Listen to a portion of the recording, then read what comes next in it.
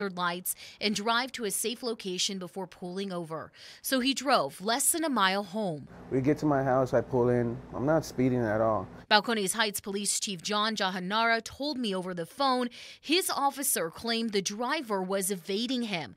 The officer then draws out his weapon. The chief also added dash camera video did confirm the hazard lights were on.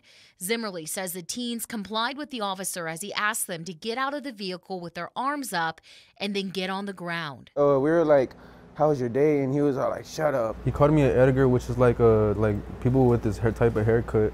And like, it just feels like he was calling me like slurs, like, you know, I told him I have a name, sir, and then he just ignored me. Like, they admit they started to talk back to the officer. I guess Gio said something that triggered his anger. And it's this moment they claim the officer was using excessive force. Yeah, I didn't know what he was doing. I just felt punches like force to my face and my head. The police chief says his officer told him Ramirez had reached for his leg, so that's what prompted his use of force. But the chief added the body camera video didn't capture a leg grab.